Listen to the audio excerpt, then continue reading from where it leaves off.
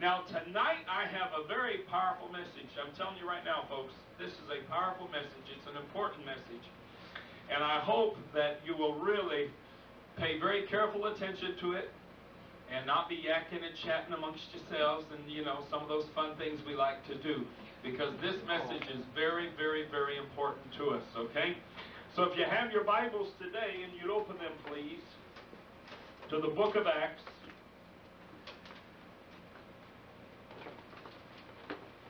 The New Testament book of Acts, chapter 5.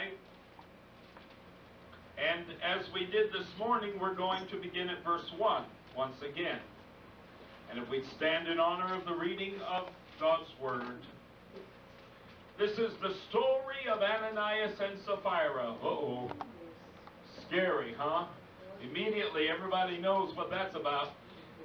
Acts chapter 5, beginning of verse 1 through verse 11. But a certain man named Ananias, with Sapphira his wife, sold a possession and kept back part of the price, his wife also being privy to it, and brought a certain part and laid it at the apostles' feet. But Peter said, Ananias, why hath Satan filled thine heart to lie to the Holy Ghost, and to keep back part of the price of the land? Whilst it remained, was it not thine own? And after it was sold, was it not in thine own power? Why hast thou conceived this thing in thine heart? Thou hast not lied unto men, but unto God. And them that heard these things, and the young men, and them that heard these, that's not it. And Ananias, hearing these words, fell down and gave up the ghost, and great fear came on all them that heard these things. And the young men arose, wound him up, and carried him out and buried him. And it was about the space of 3 hours after, when his wife, not knowing what was done, came in.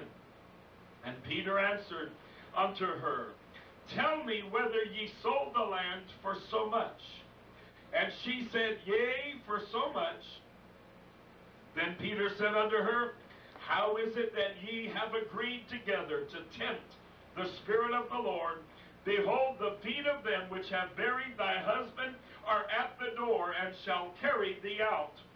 Then fell she down straightway at his feet, and yielded up the ghost. And the young men came in, and found her dead, and carrying her forth, buried her by her husband. And great fear came upon all the church, and upon as many as heard these things. Would you bow your heads with me? Master, we love you tonight so much. We thank you, God, for this service. We thank you, Lord, for your presence. We thank you, God, for your power in our lives.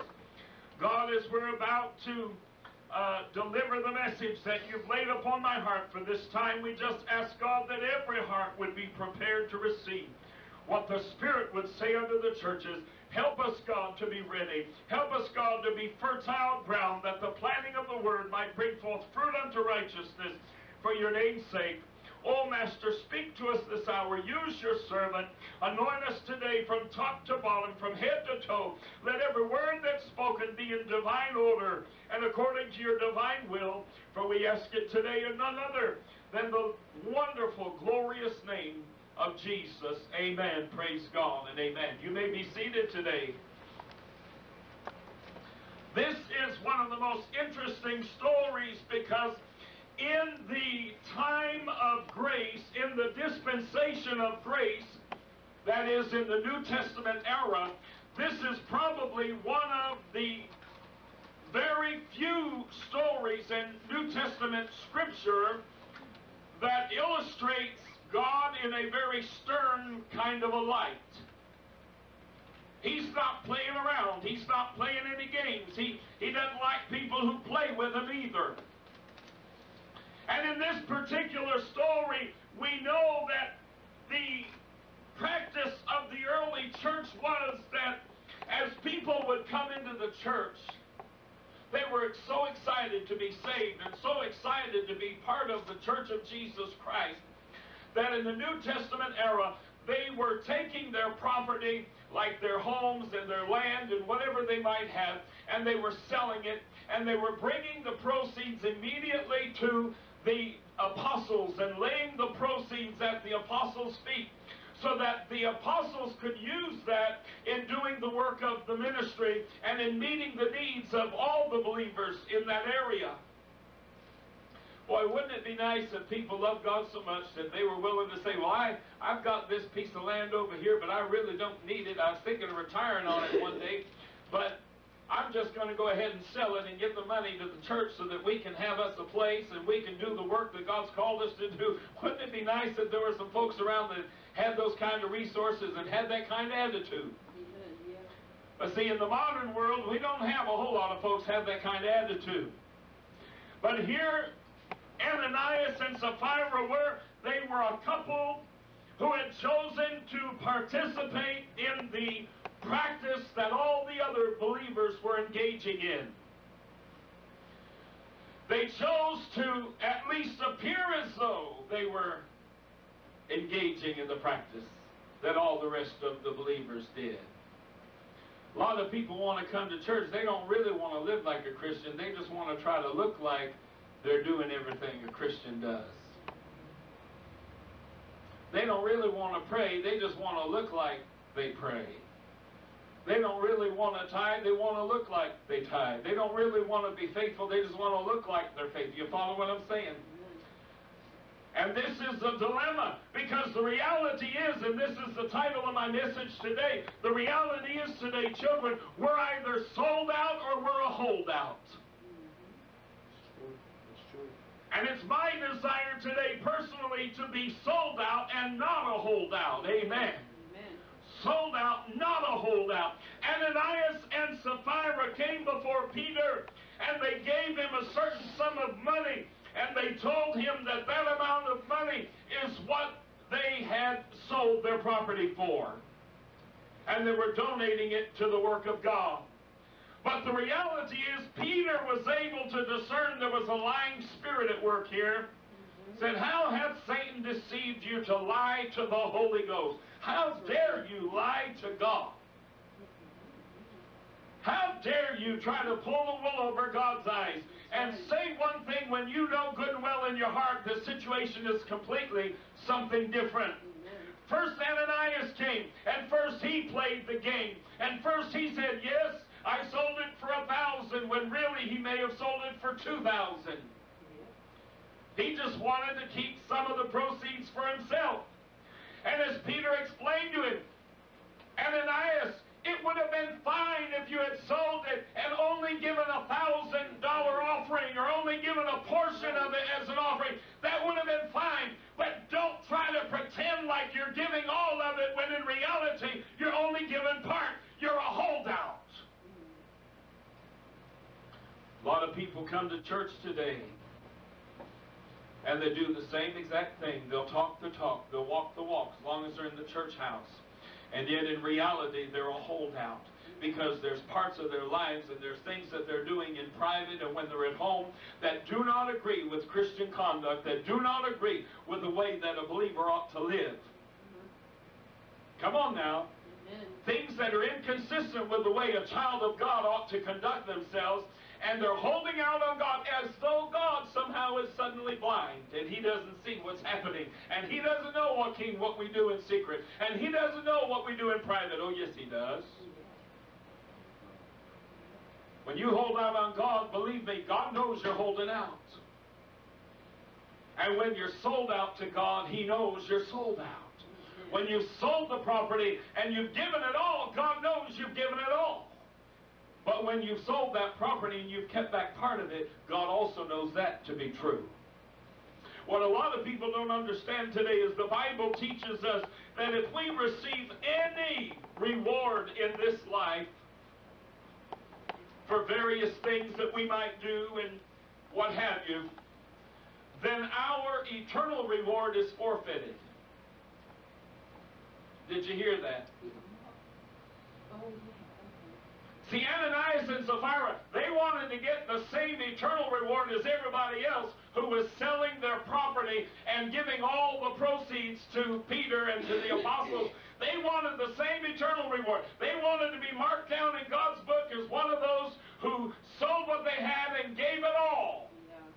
But the truth was they had not sold what they had and given it all. They had only sold what they had and given a part or a portion.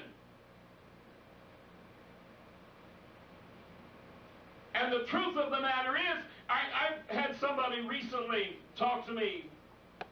Well, Brother Morrow, I know you need a car so bad, and bless God, I just really want to help you have a car so bad because I want to help the work of God, and I want to help the church, and blah, blah, blah, blah, blah. And then this person proceeded to tell me how they could sell me a car. Now, guess what? There's no reward in that. You got paid.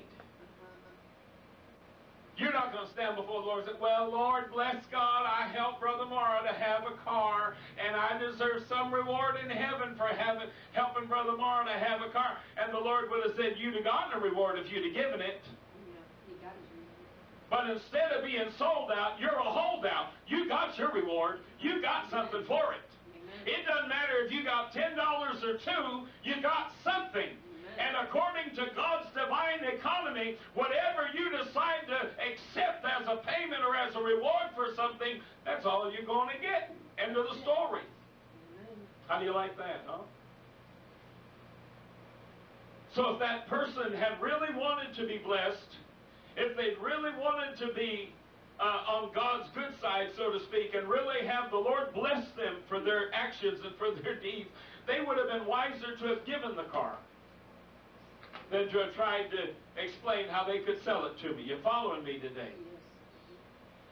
When I was pastoring my churches years ago, my first church in particular, I remember I went through an experience where my dad wound up taking the car that I had away from me. My mother had given it to me.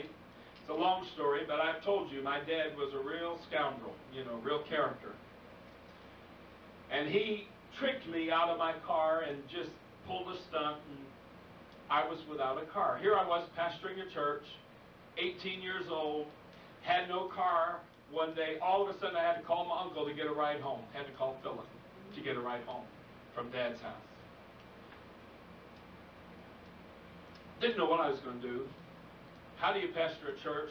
Especially back then, my Lord, I already had 30 people, or close to it anyway. I said, Lord, how do I pastor a church? How do I do what I'm supposed to do when I don't have a vehicle to get around? Well, I said, I'll tell you what I'll do. I'll take the train if I have to. I'll take the bus if I have to. Whatever I got to do, I'm going to get the job done.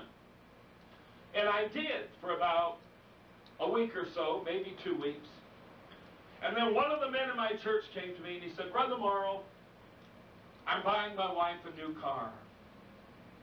So I decided to buy her a new Ford LTD or something to that effect.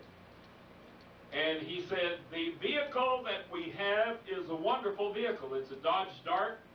And back in those days, boy, those things used to run like a top. You remember those slant six engines and all? Run like a top. He said, it's an excellent car. Everything works. It's a good car. He said, I was going to trade it in, but for the $600 or $800 they're going to give me for trade-in, I'd rather give it to you so you can have a car. Now, that was sold out, not hold out. That was somebody who was willing to give what he had. It wasn't about, well, I'll sell it to you for $800, Brother Morrow. You see what I'm trying to say? Yes, amen. He didn't come back at me with, well, I'll sell it to you, Brother Morrow, for, a discount of $500. No, because if he'd have gotten the $500, that's all he'd have gotten. Yes, amen. Heaven would have been shut up to him. But instead, he said, no, I'll give it to you. I just want to give it to you because the work of God is important to me, and you're important to me, and I want you to have a car. And he just gave me this car. I drove that little car for the longest time. It was nice. It was not fancy. I mean, a Dodge Dart. We're not talking about a Lincoln or a Cadillac or anything. We're talking about a Dodge. But it drove, brother, and boy, I mean, I went and did all the stuff I had to do. They had a big conference up in Massachusetts, a Sunday school conference. that I had to attend for a couple of days, and I stayed at a motel out in Massachusetts for this conference, and the car broke down while I was there. Something happened to the radiator. My grandfather, bless his heart, had to come out and get me and take me back home, and then he had to bring me back 4 hours each time. Each trip was 4 hours. And then drive me back to pick my car up after the weekend was over and the mechanic had a chance to fix it, you know. He said, I could have towed you home and we could have fixed it at home instead of leaving it at the shop. And I said, well, Grandpa, I didn't know that, and I wasn't much in the mood to be towing behind my grandfather who drove like a banshee anyway. I said, Lord have mercy, I ain't going to be pulled by a rope and behind that guy going 90 miles an hour, and then all of a sudden the brakes have to go on, and I'll be right up, you know, the rear end of his car. So anyway, I left the car to get it fixed, and they were able to get it fixed. You know, it didn't cost a whole lot, but back then I had the money. It wasn't a problem. We paid for it. It was no big deal. Kept driving the car. After a while, suddenly the engine decided to die. It just decided to go. It was an old car. What you gonna expect, right? My grandfather said, we can replace the engine in that. He said, here's some money. Handed me, I forget at the time, this was back in 83, 84, 85, somewhere around there. And he said, here's some money. Go buy a used engine down there at Seymour Auto Parts. You can get one for about $350. So he gave me the money to go buy the engine. My grandfather supported my ministry. He supported everything I did every step of the way. And I went to Seymour Auto Parts with my Uncle Philip, and we bought an engine. And Philip had a little pickup truck, and we put the engine in the back of the pickup truck. Grandpa said, now I'm too sick, because he had just about retired about then. And he said, I can't really get up under a vehicle and do what I need to do these days to work on it. He said, but I'll tell you what we need to do, and then you help me do it. He said, I'll try and do what I can. That man went out there every day for about a week and worked with me to replace the engine in that car. He had a hoist, you know, up on a tree. You know, I'm talking a shade tree mechanic, you know. He had a hoist in a tree, and we hoisted the old engine out, you know, and got the new engine ready and do all that. And my grandfather, bless his heart, there he was with me day after day helping me. And I'm about as mechanically inclined as Thumbelina, you know. I don't know nothing about all this stuff. And we get the old engine out, we get the new engine in, and Grandpa used to get real sick in his stomach. He had a lot of stomach trouble for a lot of years. And he used to get real sick in his stomach when he would try to work at anything for very long. He'd work for a few hours, all of a sudden he'd start vomiting. You know, his stomach would just get upset. You know, when he retired, he had that problem, you know. And he'd be in there, you know, cranking screws with me and doing all. He'd say, now you need to undo this one and then, and you'll see. And he could tell me exactly what I was going to see underneath that car. You're going to see this, and you need to unscrew this, this, and this, and blah, blah. And he'd tell me exactly what we were doing. I had no clue. I'm just, okay, whatever you say. I hope I'm not sending anybody into space, because Lord knows, I don't know what I'm doing. So I proceeded to work with my grandpa. Well, he got to where he was real ill, and he couldn't really stay out there with me for a couple of days. And during that time, my car's down again. I thought, oh God, here we go again. I'm without a car. But this, of course, it had been 6 months or better, you know, 8 months since my car had been down. All at once, I'm at my grandmother's house. I'm not even at the church office. I'm at my grandmother's house. Somebody calls and asks for me. I get on the phone, and he says to me, Reverend, I hear you need a car. I said, well, who's this? He said, well, my name is so-and-so. I'm out here in Newington, Connecticut. I said, where? That's a long way from where I'm from. Long way from where I'm. We're talking almost 2 hours, about an hour and a half. I said, good God, who are you? He said, I heard you need a car. I still don't know where he heard it from. He said, but I heard you need a car.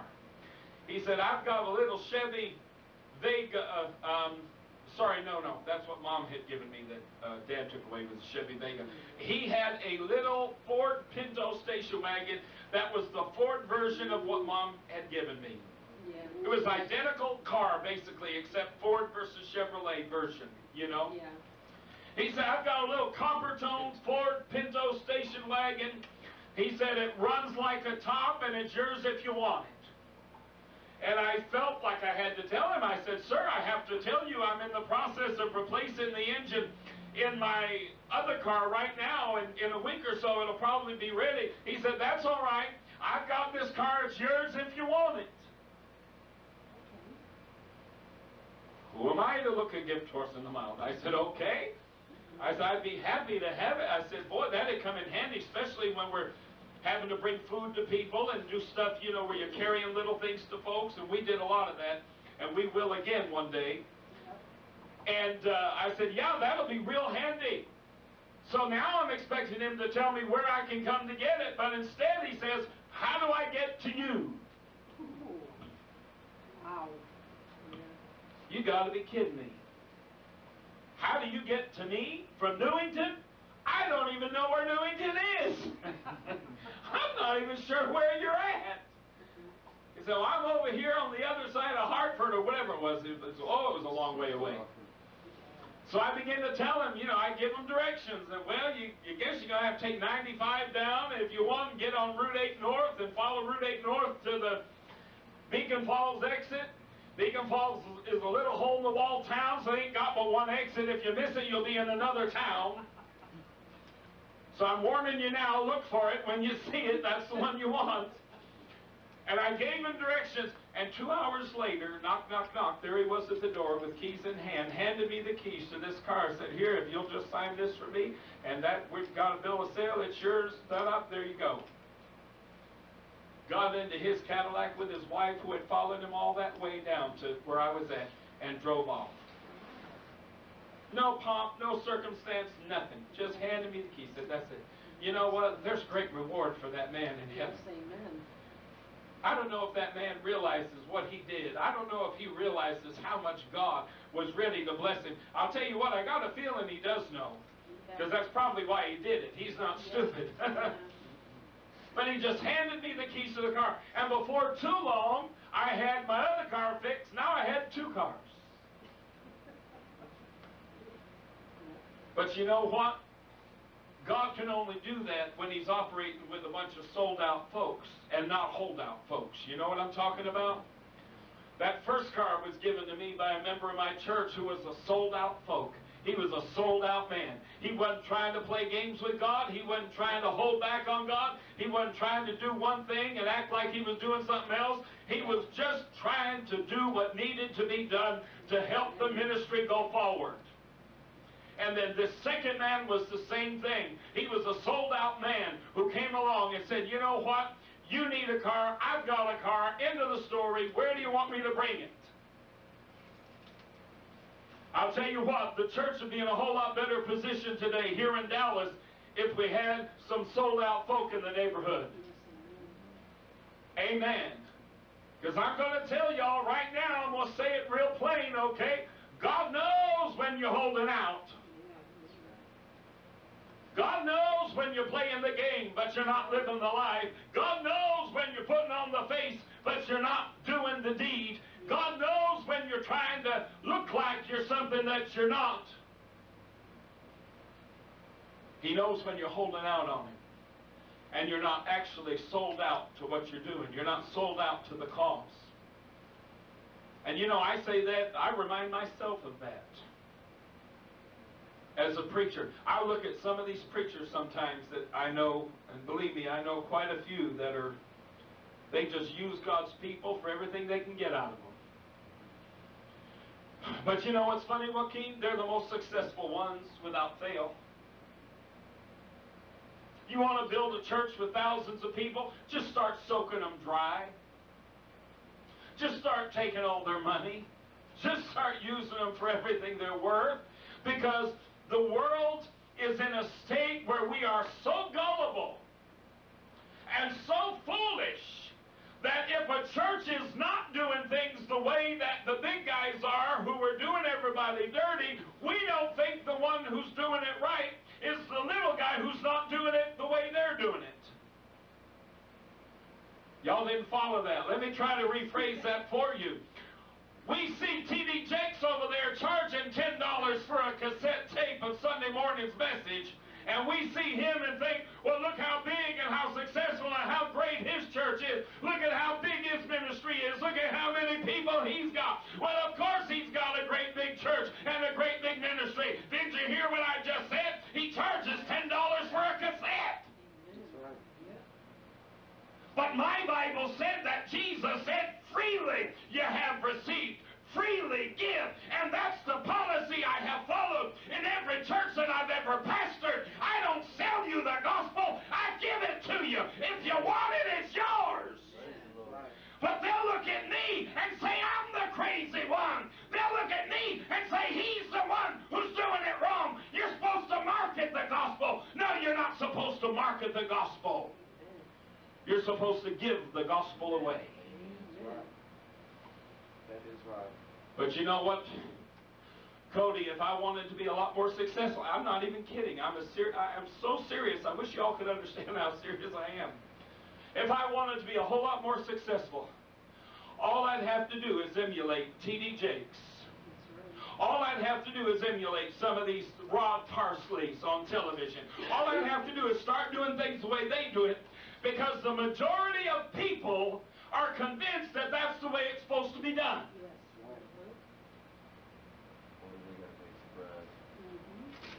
But what they don't know is that this preacher is going to be sold out and not a holdout. I'm either going to do it God's way or no way.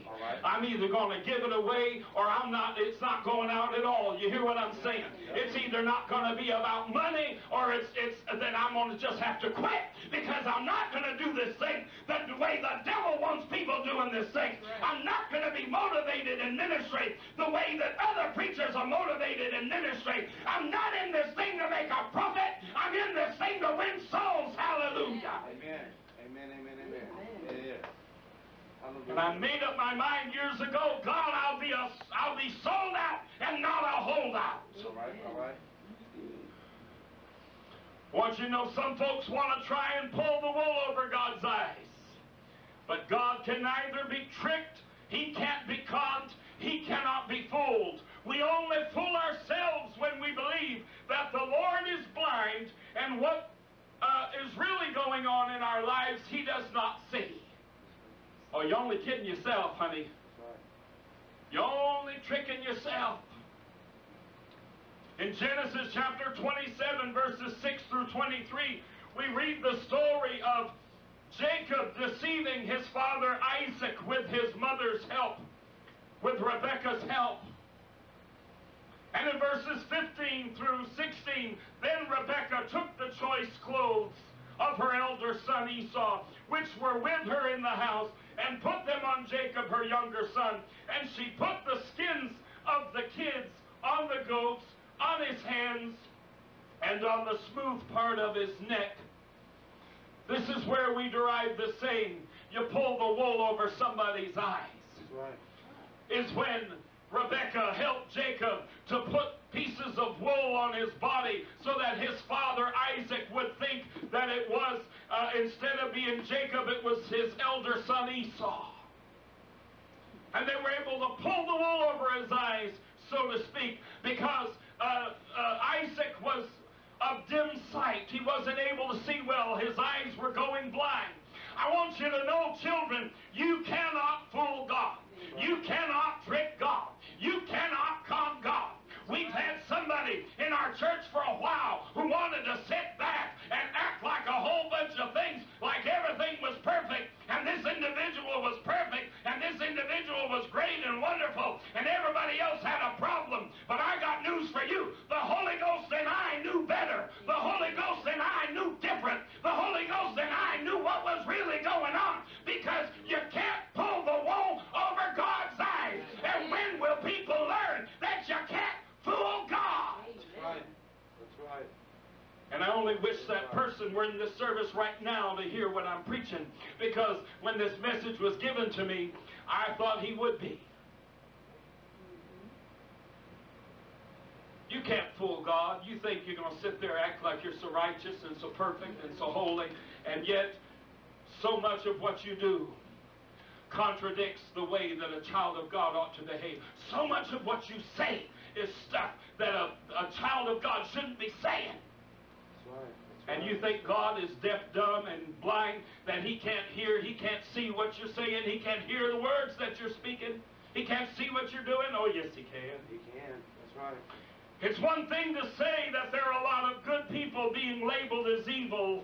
If you remember a message I preached a couple weeks back, all because of who they are. But it's another thing to recognize that there is a lot of foolishness that goes on in the lives of those who call themselves believers. You hear me now? I don't believe all gay people are evil just because they're gay. That's what I'm saying, okay? I don't believe everybody, just because you're gay, you're evil. But I'm going to tell you what, whether you're gay, whether you're straight, whether you're black, whether you're white, you still got to live right. You still got to be holy before the Lord. You still got to try to do this thing the right way. You still got things you won't do, places you won't go, things you can't say. Hallelujah! Right. Amen. Yes. And it's about time we got down to brass tacks and begin to realize there's a right way to do this thing and a wrong way to do this thing. You're either going to be sold out or you're going to be a holdout. But honey, if you're a holdout, there will be no reward for you in eternity. That's right. That's right. So just pack your bags and don't pack long sleeves. A lot of folks are trying to justify and explain away their conduct as though God is somehow simple-minded and unaware of what they're doing. I hear people, I'm sitting sometimes, I hear people call themselves believers, and they talk and they say things and they talk about doing things in a way that's illegal. They're breaking the law. They talk about doing things in a way that's deceitful, and I'm thinking to myself, dear God, what's wrong with this person? Don't they realize what they're saying? Are they that deceived? Have they fooled themselves that much that they don't even realize anymore that there's a difference between right and wrong? That's right.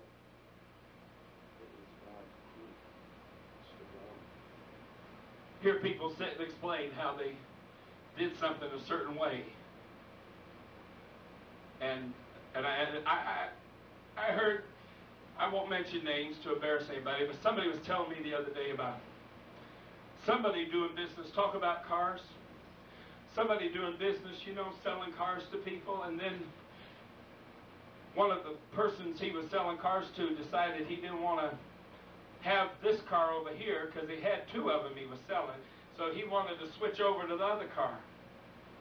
So our good sanctified believer, our good Christian man turned around and said, oh, that's fine, you can start payments on this car over here. Of course, what he didn't bother to mention is, you're starting from scratch because I'm not transferring the payments from that car. That's foul.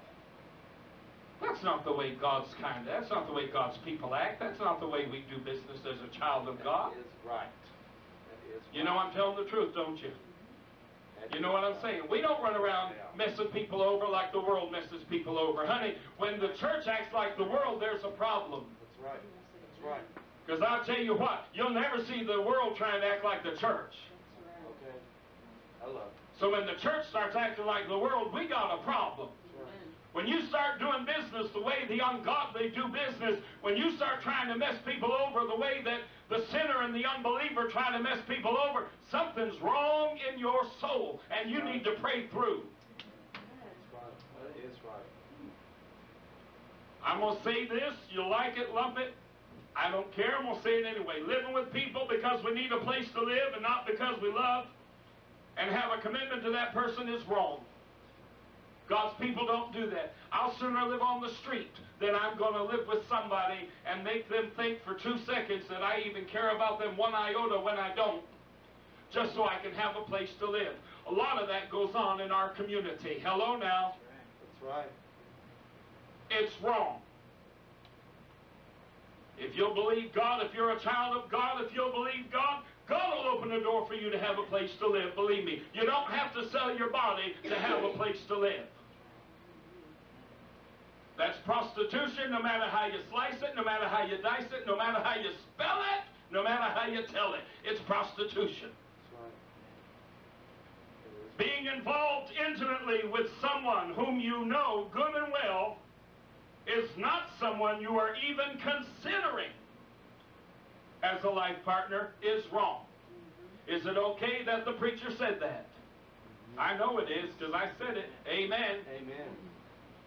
You laying down with somebody you know good and well you're not interested in them as a potential life partner. They're just convenient. They're there for the physical, for the comfort, for the having somebody in the house, you know, for the connection, for whatever you want to call it. I got news for you. It's wrong. You do not engage in intimacy with anybody that you are not seriously caring for and very seriously considering as a life partner. Am I telling the truth? Ooh, I'll tell you what. Boy, the preacher laying it on heavy tonight, isn't he?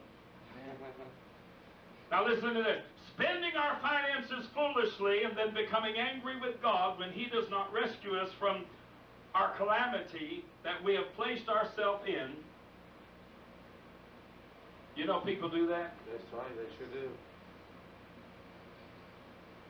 Let me tell you a little secret. God expects us to be good stewards of all that He places in our care, not just our tithe. He just expects the tithes to go where it's supposed to go. But the rest of the 90%, He expects you to handle it smart. He expects you to handle it with wisdom. He expects you to handle it properly. The first tenth belongs to Him as a tithe. And that is meant to support the local ministry and workers in the gospel. But the remaining 90% also belongs to the Lord. The Bible teaches us that everything we have is God's. It's not just that 10%. Sometimes we take 10%, give it to the church, and then we go off and spend the other 90% like God don't have any interest in it. Like God don't care how we spend it. Yes, He does. You've got to be smart with what you're doing, because if you're faithful with little, the Bible said, what? God will make you ruler over much. Sometimes people say, well, the Lord hasn't blessed me financially. I don't know why God doesn't give me more. I'll tell you why. Because the 90% you've got after your tithe, you're squandering and you're spending ridiculously. And God says, hey, I can't give this person more. If I give them more, all they do is the same crazy stuff they're doing now, but in a bigger way. They'd probably buy a blimp and fly to Europe, you know. I can't give, you know what I'm saying? I can't give them more because they haven't even shown me they can handle what they got. That's right. That is right. We err when we believe that our finances and our resources are ours to do with as we please. No, they're the Lord's. He just doesn't expect us to present them to the ministry as a tithe. When we use our finances foolishly, we show the Lord that we are incapable of handling money wisely. That's right. My Lord have mercy. I'm talking about how believers are supposed to conduct themselves today. You're going to be sold out. You're going to do things the right way or the wrong way. If you're going to be sold out, then you're going to do things the right way. And then we wonder why the Lord never opens any new doors for us financially. James addressed this problem in James chapter 4 when he writes in verses 1 through 8, from whence come wars and fightings among you? Come they not hence, even of your lusts that war in your members? Ye lust and have not. Now again, I want to point out to you, because I hate when you use the King James, you know, some of these words come across and they immediately have a certain connotation to them, like lust. And immediately you're thinking about physical lust, you're thinking about, sexual lust. That's not what James is talking about. He said, ye lust and have not, meaning ye desire and have not. That's right. You've got all these desires for all these different things, and yet you don't have them. He said, ye kill and desire to have and cannot obtain. Some of us know what it feels like. Lord, I'm fighting every day of my life to get where I want to go and to have what I want to have, and I'm never getting there. Yes, This is what James is talking about. Listen, he said, ye kill and desire to have and cannot obtain. Ye fight and war, not against people, but just against the system. You struggle your way through life trying to fight against the system to get where you want to be, to have what you want to have. And James said, yet ye have not, because why? Ye ask not. Oh, but listen. He goes on now. That's not where it ends. He said, ye ask and receive not. So now you're asking, some of you asking, but you're not, like I said this morning in this morning's message, but what are you asking for? Are you like Solomon? Have you got enough sense in your head to say, God, make me the biggest soul winner that ever struck the city of Dallas? And God said, if you'll ask for the right things over here, I'll give you all the rest of it over there. But if you're so focused on what's over there, you'll never get it, and you'll be miserable your entire life struggling to have all that. I've got a brother in his middle 30s, older than me. I lied. He's younger. I guess considering tonight's message, I can't lie. He's younger than me. And you know what? He's constantly trying to live up to my father's life. He's constantly trying to have what my father had. Well, by the time Dad was my age, he owned his third house. By the time Dad was my age, he had this, and Dad always had this, and Dad always had that. But you see, you can fight in war and have not. You can fight the system. You can buck the system. You can struggle your whole way through life trying to get something based on the desires of the flesh. That's what the word lust means. The desires of the flesh, meaning not this isn't about sex. This is about the desires of your humanity. That's right. Letting your humanity rule you and tell you what you need to have, what you've got to have, what you want to have. And James said, he said, the reason you're asking and not receiving anything is because you're asking amiss, that ye may consume it upon your lusts. He said the whole reason you're asking for it is because it appeals to the flesh. It appeals to what you want in this body. It appeals to what you want in the natural. It's all about this world and not about the other world. It's all about this life and not about life eternal. We're not letting eternity take the preeminence and be the thing that is most important in our life, so that God can give us not only an eternal but also a temporal. We're too focused on the temporary in this life. And when you focus on that, God said, you ain't going to get there. But Solomon, bless his heart, Solomon, when God gave him a blank check, said, whatever you want. What does Solomon say? Give me wisdom and understanding. I want to be equipped to do the job you've called me to do, Lord. That's the way we ought to be praying. That's the way we ought to be living. God, just give me what I need to do the job you've called me to do. And if there's any other trinkets, if there's any other pleasures, if there's any other blessings you want to send my way, all well and good. But give me what I need to do what you called me to do. Amen. That's the most important thing. And God said to Solomon, because you asked for this and not for all this other stuff, I'm going to give you not only this, but also the other stuff. Amen. And Solomon became the greatest king that ever lived. Had a splendor, had a glory about him that was so far renowned that people came from thousands of miles to stand in his presence and observe all the splendor of Solomon's kingdom. You see what God could do for us if we'd only get focused on the right things instead of focusing on all the wrong things? I'll tell you, the devil will help you focus on the wrong things. He'll help you if he can get you distracted looking at all the, well, you need this and you need that and you need a 10-bedroom house and you need this and you need a Lincoln or a Rolls and you need. The devil will distract you with all that mess if he can, because he knows if he does it, then instead of your being blessed, you're going to be cursed. Instead of your being sold out, you're going to be a holdout. He goes on to say, ye adulterers and adulteresses, know ye not that the friendship of the world is enmity with God? Whosoever therefore will be a friend of the world is the enemy of God. You may remember this from this morning. Do you think that the scripture therefore saith in vain, the Spirit that dwelleth in us lusteth to envy, but he giveth more grace. Wherefore he saith, God resisteth the proud, but giveth grace unto the humble. Submit yourselves therefore to God. Resist the devil, and he will flee from you. Draw nigh to God, he will draw nigh to you. Cleanse your hands, ye sinners, and purify your hearts, ye double-minded. James is saying, if you got too much of the world working in your brain so that everything you look at and everything you want in life is based on what the world has planted in there instead of what God wants for your life, he said, then cleanse your hands and purify your hearts. Amen. Almost done. I'm on my last verse. James chapter 1, 26 and 27.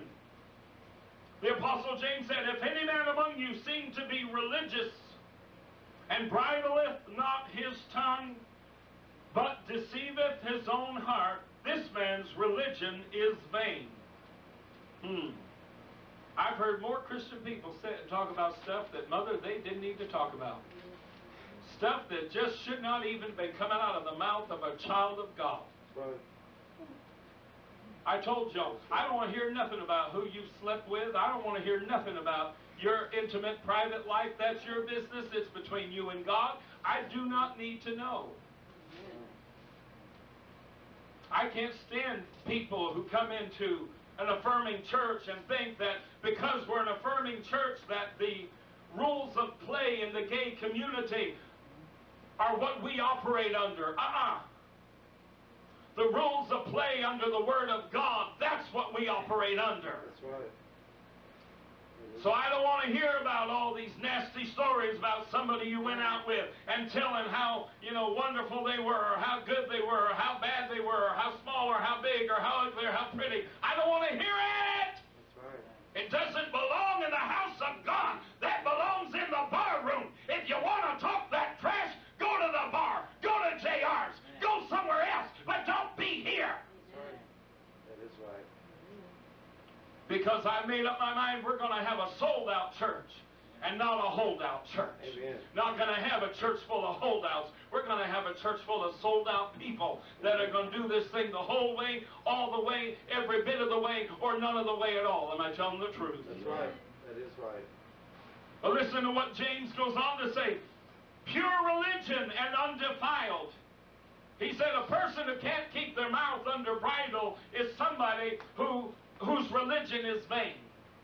Said it's useless, it's worthless to them. He said, but pure religion and undefiled before God, even the Father, is this, to visit the fatherless and widows in their affliction, and to keep himself unspotted from the world. Cody, you know what God's religion's all about? It's about, number one, helping people that are less fortunate. That's right. That is right.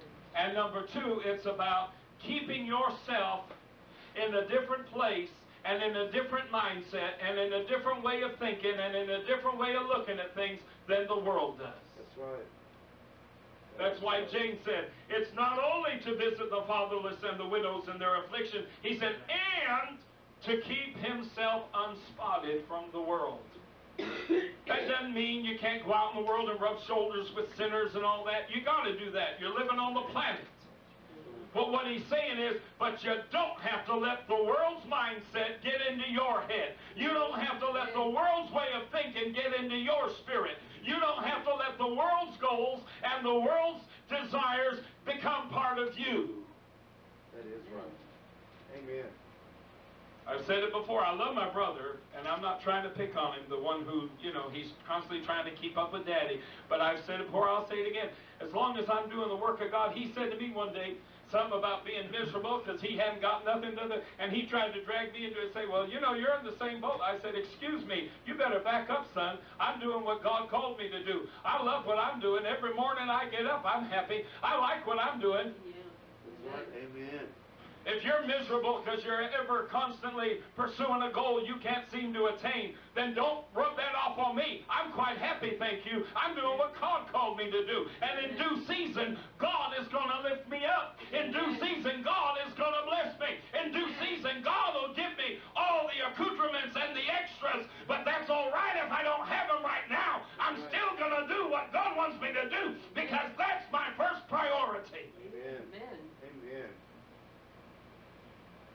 I'm going to keep myself unspotted from the world. I'm not going to let my father's successes and my father's accomplishments in his life, I'm not going to let those stain my spirit so that I find myself constantly trying to keep up with him and trying to do what he did.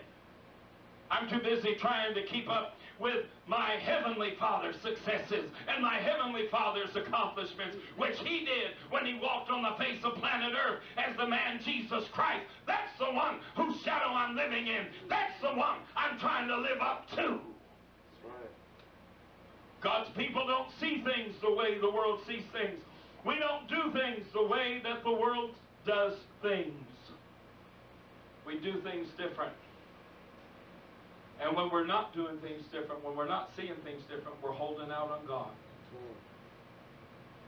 There may be areas in our life where we're holding back on God because we're still trying to see this area over here through the world's eyes instead of through God's eyes. How can I go from a two bedroom, 2.5 bath apartment to a 1 bedroom, 1 bath apartment? I didn't like it. The space is different. I don't have the space. We don't have a church building right now. I don't have an office, so everything's packed in my house. You know, I'm crowded and everything. But you know what? In the long run, what does it really matter? How much does it really matter? When I'm dead, you know what? Ain't an undertaker in the city gonna care whether I lived in a 1 bedroom, 2 bath, or a 10 bedroom, 4 bath, or what? What's it going to matter when I stand before God in the judgment? As long as I'm able to do what God's called me to do, that's when I'm happy. And that's why I moved into the apartment that I moved into, because I wanted to stay in the same neighborhood so that if we had to have Bible studies in my home, we could continue to do it in Oak Lawn, which is the heart of our community. Sure, there are other neighborhoods I'd like to live in. Sure, there's other places I'd like to be. But you know what? That's not what rules my life. The work of God rules my life. Where God wants me to be so I can be doing what God wants me to do. That's what rules my life. Amen. And that ought to be the way we live our lives. Am I telling the truth? You are. Amen. Ananias and Sapphira were holdouts. They wanted to try to fit in and look like they were just like everybody else, doing things just like everybody else was doing them, when in reality they weren't. Children, we don't need any holdouts. We need sold outs. We need people that aren't trying to act like they're doing what everybody else is doing. They're not trying to act like they're living the life like the others in the church are trying to live the life. No, we need folk that are actually trying to do the job, trying to get it done, trying to live the life. You want to be a sold out today? You want to be a holdout? I bet you're too embarrassed to say, well, I want to be a holdout. I don't think anybody in this room wants to be a holdout, am I right? Right. Amen. Would you stand with me tonight? Amen. Sold out, not holdout. Amen. Thank God for His Word today. Ananias and Sapphira, they got a harsh punishment. That's just a type for those of us. You know, a lot of folks think, well, God didn't strike me dead for the things I did. But honey, you know what? You've still got to stand before the judgment bar. You're talking about life on earth. He cut them short in their life on earth. But God can cut you short in eternity. You don't want that to happen. Nope. I want to be sold out, amen, to serve the Lord with all my vim and vinegar that I've got, amen. I don't want to hold out on Him, don't want to hold back, I want to give Him everything I've got. Amen. Master, we thank you, God, for this message. We thank you, Lord, for your word. We ask Jesus today that you would just continue, God, with us as we leave this place and help us, God, to contemplate the word of the Lord. Help us, Master, today to think about the words which have been spoken here. Help us, Lord, to be sold out and not merely holdouts. We don't want to be like Ananias and Sapphira. God, we want to genuinely be sold out, willing to do whatever we need to do for the work of God and the kingdom of God to be forwarded in this life. Master, bless our fellowship, our time together as we spend time, God, with the rest of the saints in this place. And tonight, God, we just ask that you would continue to help our church to grow, Master, that you'd help us to reach out to people as we do our outreach, Help us, Lord, to be soul winners. Help us, God, to reach out to those that are unloved and undesirable, that others have cast aside as though they have no worth. Help us, Master, today to reach out to them in the wonderful name of the Lord Jesus Christ. In Jesus' name, amen.